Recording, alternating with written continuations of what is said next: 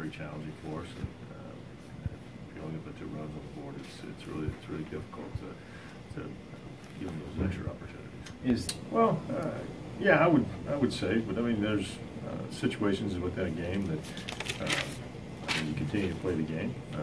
Not real sure what transpired there in that inning, but the ball behind Napoli's head. But you know, hey, we'll continue to play. Well, look, the leadoff walk in the 7th, we noticed that he kind of lost some separation, some extension, and so made a decision after the infield single in the air with a runner at second and third to go get Barnett, a guy that's been so good for us with being able to record outs with runners on base.